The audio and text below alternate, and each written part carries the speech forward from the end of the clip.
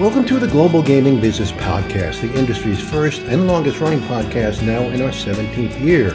I'm Roger Gross, the publisher of GGB, and this week we sit down with Anthony Gaud, the CEO of G3, a company dedicated to finding solutions to responsible wagering on esports. This week's podcast is sponsored by IGT. Visit IGT at G2E to experience the latest in customer-centric hardware, next-generation game themes, turnkey system solutions, award-winning cashless technologies, and the hottest iGaming and sports betting solutions. Welcome to the Global Gaming Business Podcast. My guest today is Anthony Gaud, the head of G3 Gaming. Anthony, nice to meet you virtually here. We've talked over the last couple of weeks, and I'm interested to get what your opinions are on some of the things that are going on in esports. Thanks, Roger. I'm interested in talking about those exact things. Great. We've had a lot of attempts to make esports and casinos work together. Some have worked a little bit, some haven't worked at all. There's been a few instances of esports betting. So is there any realistic partnership possible between esports and casinos at this point? Yeah, I think actually that's where it's going. So if we look at what has worked and what hasn't worked, and really the idea behind it, if we can take a step back, I think we'll better understand the problem, right? So sure. If we take a step back and look at what are the demographics saying today about the video game and esports business, where it's saying that it's a $200 billion market. Right. It's endemic, 70% of the United States population. And I'll just keep my comments to that, play video games on a regular basis, on a daily basis, whether it's mobile games or console games. E-games, right, and that's a much larger market than the iGaming market when you take into account how many people regularly gamble, right? Sure. So one of the misconceptions, in my opinion, of how we've started entering into this space in the iGaming market is that we're looking at sportsbook as the indicator for what's going to be the big driver, and I don't think it is sportsbook. I do think sportsbook is a part of it. Yeah, but I actually think it's more. Well, I think it's iGaming, right? So you're taking a look at slot machines, poker, blackjack, and replacing those games with an entirely new extension of video games that this millennial Gen Z demographic is already used to. So we don't want to reinvent anything. We're saying play the same games you're playing now, the same games, and we're going to add wagering and ways to make money in those games. Okay. As an example of that, you have Electronic Arts making $3,000 a minute on FIFA, soccer, video game loot rates, which are basically randomized card creators. As you could get cards randomly, you pay money, and sometimes you get good cards, sometimes you get bad cards. But the industry has already adopted this. The video game industry has already adopted this to some extent, and it has generated so much money that in some areas, in some countries, it has been banned. Yeah, because it doesn't have the compliances. It hasn't come with the compliances that are required for iGaming, right? The controls, the age verification, the anti-money laundering. So what my company, G3, Godhammer Gaming Group, is doing is creating a way to wager in that space with all the expected standardized iWagering requirements and next level biometrics and next level responsible gaming that is more appropriate for today's day and age. Okay, great. So I went to a couple of esports tournaments at casinos. One went at the Cosmopolitan. I guess that's almost 10 years ago now. And while they did fill up the rooms and things like that, most of the attendees were pretty young. They couldn't even walk into the casino.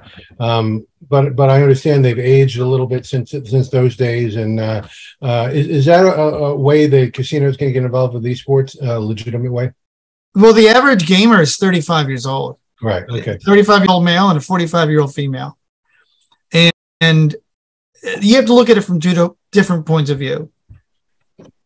Why aren't these gamers, the gaming demographic, why aren't they engaging with casino products? Right. And when they are, what kind of casino products are they engaging with? Mhm. I mean, we've known that, the slots take up 70 to 80% of a casino floor.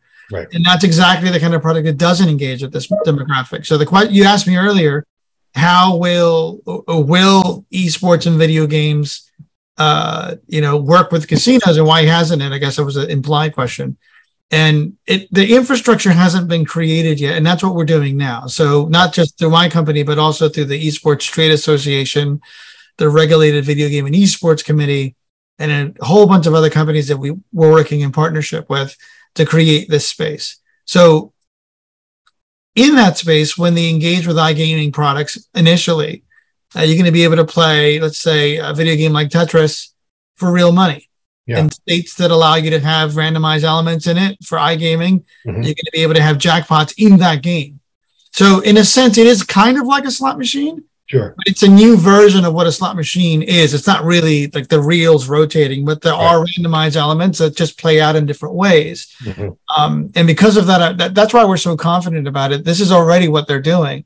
And the underground wagering market for video games and the underground and the gray market wagering market is already very significant. There are companies that are making several $100 million a year on gray market video game wagering. Sure, right. So there's a parallel here, I think, with skill games. I mean, one of the problems with skill games is if you got good at it, they would never really let you win. Maybe they'll give you back 98% of your money, but you're never going to really get an edge on it. Whereas, and I know in esports, some of these people that play are just fantastic, and if they don't get back, what they put into it, they're going to get bored after a while, which is exactly what happened in skill games. GameCo came out with a product that was really exploratory. Mm-hmm. So it's a right idea, wrong execution, right? And part of what you need to do is really move the product to an online iGaming, right? Because creating a new arcade on a casino floor where the floor is very valuable and people have to have discoverability, you have to be able to see it and find it. That just adds complications. Most people who play video games are actually on mobile phones. So that's where we want to launch the product. That's where anybody should launch the product. Right. So, but trying to figure out how to make revenue is relatively simple after that. You take a rake or you use those skill-based gaming already established practices. But where you add the iGaming elements is the randomized element. So it's like poker, right? So there is a skill in poker, as you know, but there's also, you don't know what the cards are going to be. No. So when you get those cards, the equivalent of what those cards are in video game, it could be asteroids, it could be football players, it could be, aliens. It doesn't really matter. Those are the randomized elements, but then the player has to use their skill to try to maximize their ability to score points or engage in winning conditions with those randomized elements, and that's where the skill comes in. Okay. If you don't have the randomized element, there is a situation there where you have whales, which is what the video game industry calls for the big spenders, right? Where you have people that are beating up on younger and less experienced players. Mm-hmm. Now we have some technological solutions for that in biometrics and being able to create an Evo type system to kind of artificially use artificial intelligence to dictate what your actual playing level is. So you can't fake it, play lower than you are, and then all of a sudden enter a low stakes tournament and win it all because you're actually a high proficiency player. Sure. But we feel that all those are solvable, especially in the space that we're in, which is extremely high tech compared to iGaming, right? So you have all the gaming companies, including AWS, that have these technology stacks that allow you to read into the analytics of the player pretty deeply to be able to get not just what their real playing level is and not just the biometric verification of who they are, but allows you to also learn about the player to create products that more are tailored to individuals or groups of people, where if you like this thing, you might also like this thing more. So there's a lot of learning here. It's an entirely new space, Roger. Yeah, absolutely. Well, let's talk about how regulators approach this space. Obviously, no matter whether you're going to be in a real casino or in an iGaming platform, you're going to have to approach them and make them feel like everything's on the up and up. And what you Right. mentioned just there was how can you tell when somebody's cheating? I mean, I always thought that a little flick of the wrist when you get eaten by a dragon, was that real, or was that just you throwing the game? I mean, it's hard for me to wrap my arms around, and I can imagine same thing is true of the regulators. It's the true of the regulators. We've spoken to about 32 of them so far. Mm-hmm. But that's where I go back to the technology. Technology actually can be very sophisticated, detecting fraud detection and tampering. Right. So without getting into the weeds too much, a lot of things players will do is kind of quit a match before the match is over and say it was like some sort of I lost my internet or something. Right. But we do look into that ourselves. We know what their internet connection is and whether they lost a connection or not, right? So using technology, that's just one example. Using technology, you can start to look into the different ways that players have to cheat and try to game the system. Right. Some publishers, such as Riot, use a product called Vanguard, which kind of does a root level scan of everything on someone's computer to see what's running at that time. Right. So they can see if there's any AI assisted aim bots, which is technology that allows you to aim at players better, whether there's been modifications to the original game code, which is something we do ourselves, whether the line is tampered to increase or decrease latency. Okay. There's a lot of different technological solutions that we can use, which is a substantial help in something that is I think going to be very large. So you have a large number of users, and the technology is really the only way to kind of track that stuff. Sounds like a high-tech version of steroids.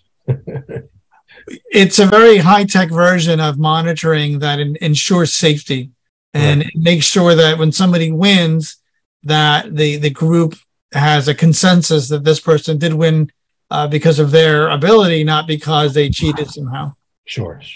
So are you involved in any regulatory system right now other than informing the regulators, how this is supposed to work? Very deeply, actually. In New Jersey, especially, we helped the assembly draft A637 and are helping on a new amendment to A637, which will be introduced this Thursday. Okay. September 15th. We have been working with states such as Pennsylvania, Michigan. We're working with lobbyists throughout the country to introduce the concept of video game and esports wagering.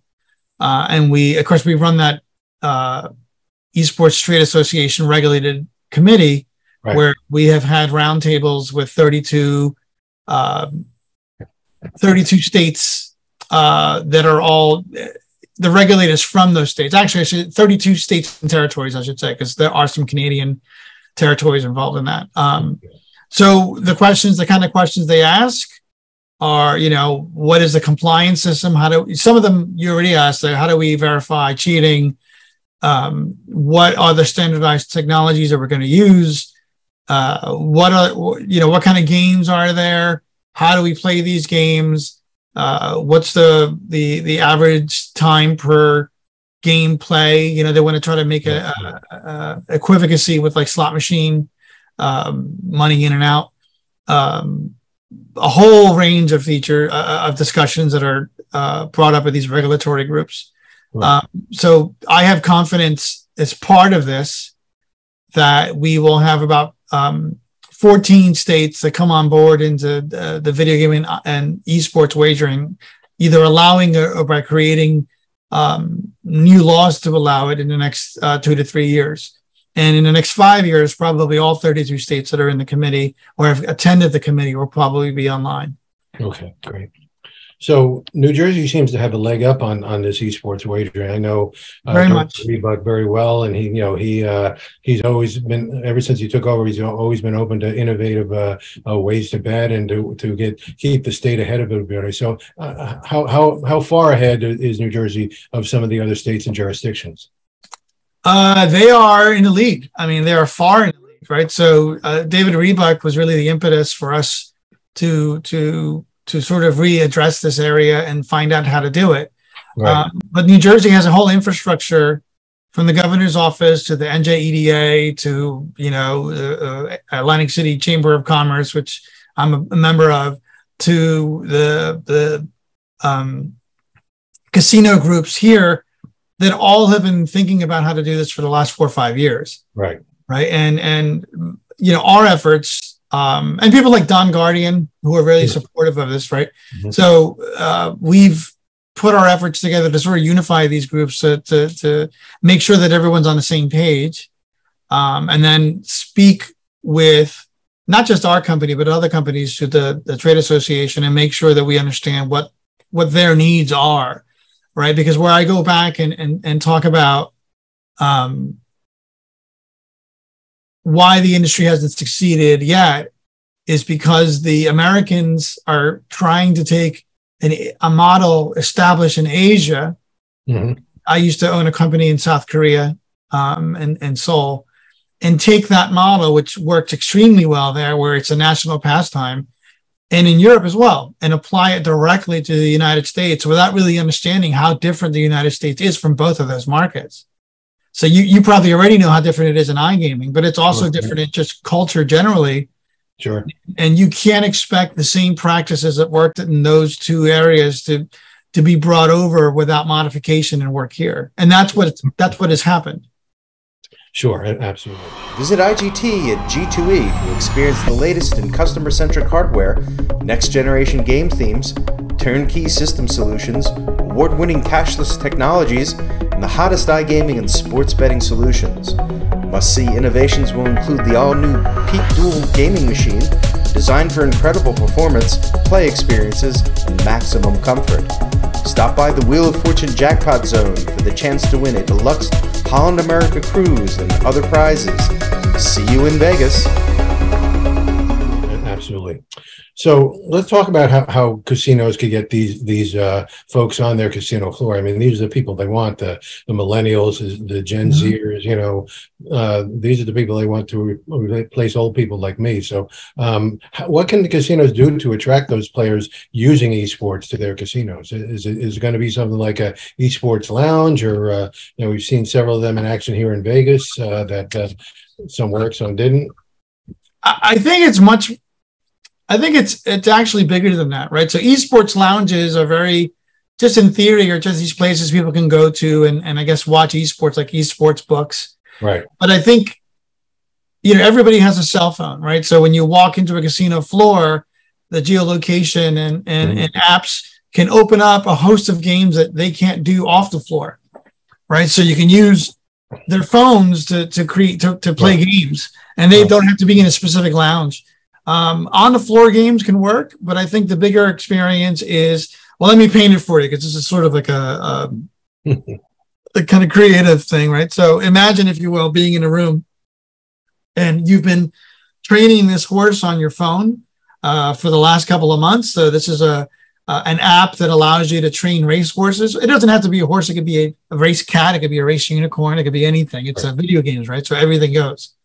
But in this game, you feel that you're ready for this animal of yours, let's just call it a unicorn, to race against other people's animals. So you go into the casino, you go in a room, and in this room there's a monitors that surround you up on the ceiling, a little higher than the floor, and all you have to do is take your animal and swap and sort of swipe it on, and all of a sudden your unicorn is up there, but so is the other people in the room. There's a cat and there's and now you've trained your unicorn to be really good at mud and avoid lasers, because it is a video game.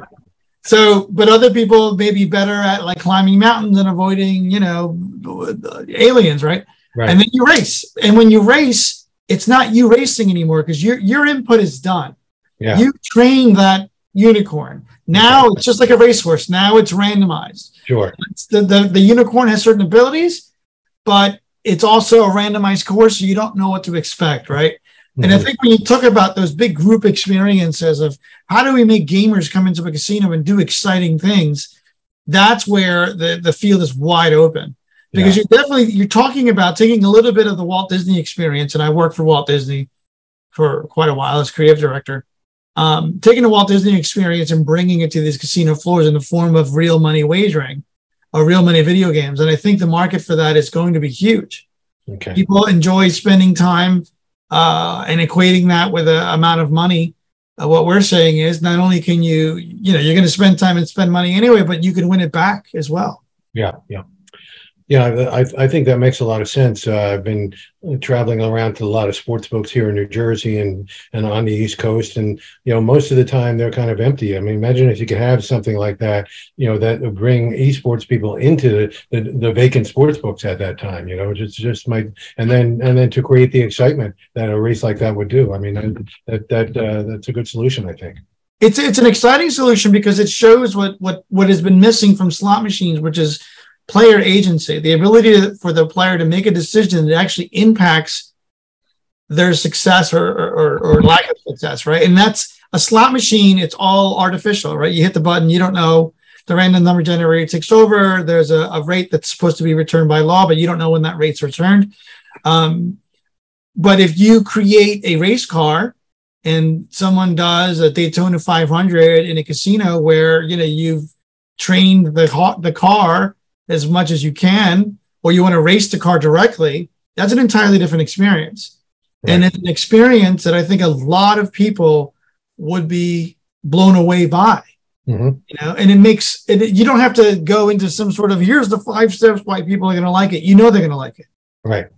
It's entertainment. And I think people forget that wagering and all these things are forms of entertainment that need to actually make the people happy, even if they lose money. Right. You seem to be leaning, and I've heard other people say this as well, toward esports is going to always stay on the devices because that's really where it started. So the exercise of making an esports, say, slot machine is just not going to work because it's not the natural form. That kind of leads me to the question about authenticity. How authentic do you have to be for players to play one of your esports games? Well, and that's the real trick with this generation, with the millennial and Gen Z generation. The term that's used in the esports industry is called endemic, meaning that if you aren't part of this group, they look at you as an outsider. Right. And being endemic is one of the critical deciding factors that people make, whether they're going to try your experience or not. And I think part of what's going on right now is that, and I hate to pick on a company, but I will, companies like GameCo create games that sort of look like video games, but when you play them, it's not a video game, and it's also not a good iGaming experience. Right. So it's the worst of both worlds. So what we intend to do is to take the existing game world, existing games that are well known, and provide ways to make wagers and compete for real money with games that people already know and love. Right. And I think that's the only way to really do it successfully. Sure. That brings me to another complicated problem, which is basically only endemic to esports, which is all these games have different publishers, and right. And so you've got to work through these publishers to be able to bet on their games or anything like that. I mean, is that kind of a new phenomenon in terms of how esports publishers work together, or how's that going to work when you do have this mature betting system that you can bet online, and you got all these publishers wanting their cut? Well, the good news is that we've tackle that problem head on. So we used to be a publisher ourselves. Okay. So, I've been a game developer, and of course we've worked with Microsoft in the past, and we were a developer and a publisher at Disney. So we know both sides of things. And I can tell you that we've had many conversations with the Entertainment Software Association and publishers, and we've gotten permission from publishers to do proof of concepts here in Atlantic City. Mm-hmm. Which we're going to announce soon, which is very exciting. We do have a casino partner for this proof of concept with a publisher. And what we're trying to prove out is that we can do this safely and in a regulated way. Yeah. That's really the proof, because what companies, I think I mentioned earlier that Electronic Arts makes $3,000 a minute on loot crate mechanics. They once they get the go-ahead that this is going to work, that they aren't going to be liable for a system that's faulty, where a child starts wagering on a product or someone utilizes a cheat to make more money than they should, all of them will come in, right? But to the listeners and the viewers, the difference, what you're alluding to is that, very similar to wagering football. You can wager on NFL football without using the NFL license, but it's really tough because you have to say, like, Philadelphia Green versus New York Blue. Well, that's the Eagles and the Giants, right? But if you don't, for video games, it's much, much tougher because it's harder to identify the games without being specific to, hey, this is Valorant, or this is Call of Duty, or this is Halo, and this is, Cloud9 or FaZe Clan. It's almost impossible to try to mention the IP in a roundabout way without directly mentioning it. Right. So it is something that requires the approval and partnerships with the publishers. But from our conversations, they're just waiting to get in on this, just in the same way that all the professional sports agents companies are waiting to get in before sports books launched. Right. I mean, it's really almost the exact same situation. As long as it's safe, they will come on board. Okay, great. So Entain recently bought Unicorn. I followed Unicorn very closely from their launch, and then suddenly they kind of disappeared into Entain, which of course is a giant gaming company. Are you going to need a platform for all these companies that have online casinos and online gaming, a separate platform, or is there going to be at some point where technology that'll put them all together? Well, I think you're always going to have different companies offering different things. Now, Charles Conroy was recently on my panel in Chicago, which was the topic was esports wagering and video game wagering. And he works over at Unicorn now at Entain, on the esports side of it. So, Charles has a plan. It's actually not, it's different than our plan, but I think, Charles and I have decided to sort of lift the space together. Yeah. Because all of us kind of, it's better at this point in time that all these companies sort of pick a lane and say, okay, well, we have all the same issues. And if we are in different enough lanes with as little as much overlap, then we can work together collaboratively to kind of lift the space and establish a space, which is what we're doing. We've decided to do together. We haven't started doing it, but we've recently decided to do that. Right. So you're going to see different platforms in the same way that you see Caesars versus DraftKings versus FanDuel. I don't think there's going to be a huge amount of platforms, because I can tell you that in the 4 years that we've been developing ours, this is the toughest thing the development team has ever done. Yeah. And this is a seasoned professional console team that comes from one of the big publishers. And they tell me on a regular basis, actually, that creating the platform itself is relatively easy for them. It's adjusting the platform to all the requirements that each state separately requires and differently requires. That's the real difficulty here. So an example of that, which I gave earlier today, was, for example, if you win over $5,000, that amount has to be reported to agencies that represent delinquent payments for custody battles or delinquency for payments for child payments, right? So child support payments and divorce decrees and all these things. All these reporting systems are kind of complicated, but you have to do it. Sure. Right. Yeah. Or self-exclusion, which is very difficult to do in the gray market because you don't really know who these people are anyway. Right. So you delete an account, they just create a new one with a new email, and that's impossible to determine without know your customer compliance systems. Right. Exactly. All right. Well, one more question. What would a mature esports betting system look like? Would you be able to bet on tournaments or head to head and what you're playing, or would it be even like a spectator, exactly like just sports betting is today? I can tell you what we're doing. Yeah. Eventually we're going to get to that unicorn and horse race example that I mentioned earlier. And that is technologically possible right now. We just really are focused on getting the platform launched. You're going to see pari-mutuel gameplay like poker, little poker rooms that kind of poker-like rooms where you can wager against other people in short matches. You're going to see best score of the week, best score in New York City as opposed to Atlantic City, different sort of prize pools, very similar to what you see now.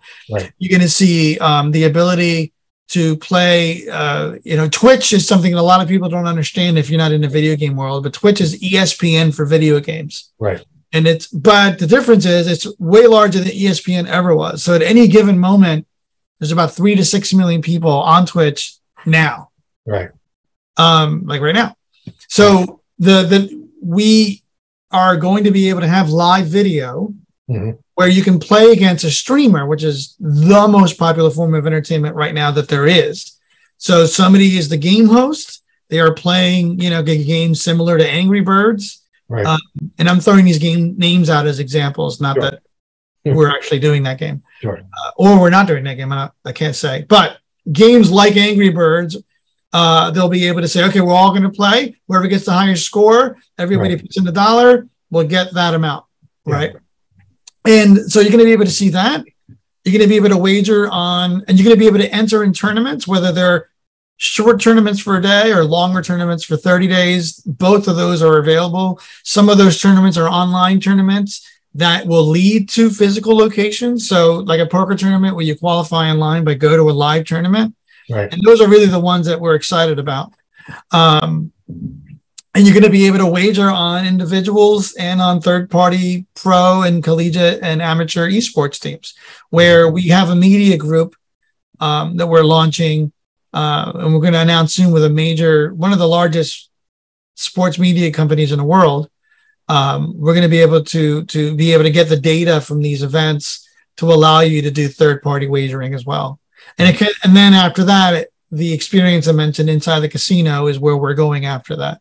Yeah. So there's a lot of really exciting spaces we're taking it here. But, I was at the Code Conference last week in Beverly Hills, and I spoke to Mark Cuban, and his opinion was that esports failed. Yeah. And my opinion is I understand why he thinks that. Sure. But the reality is esports and video game wagering hasn't even started here. Right. So an investment 3 years ago was premature. An investment 2 years from now is exactly the right time. And I believe you're going to see that this space ends up being bigger than the established iGaming and sportsbook space. Great. Well, Anthony, it sounds like you got a lot on your plate here and a lot of exciting developments coming up here. Let's stay in touch so we can find out exactly where esports is going, because I kind of agree with you. I think it really is just starting, and people gave up on it too soon here, and it's just a matter of it becoming more mature and people like you, bringing your creativity to it and bringing it forward. Thanks, Roger, and I'm glad you agree. And let me know anytime you want to talk. I will be on. Hope you enjoyed this week's podcast sponsored by IGT. Visit their booth at G2E to experience the latest in customer-centric hardware, next-generation game themes, turnkey system solutions, award-winning cashless technologies, and the latest iGaming sports betting solutions. To learn more about esports in the gaming industry, visit ggbmagazine.com. Subscribe to GGB News to get all the news of the gaming industry delivered to your desktop every Monday morning. Sign up at ggbnews.com and use the coupon code GGB180 for a free subscription. Don't miss a single episode of the podcast. Subscribe on Amazon, Apple Podcasts, or Spotify today. So we'll see you next time on the GGB Podcast.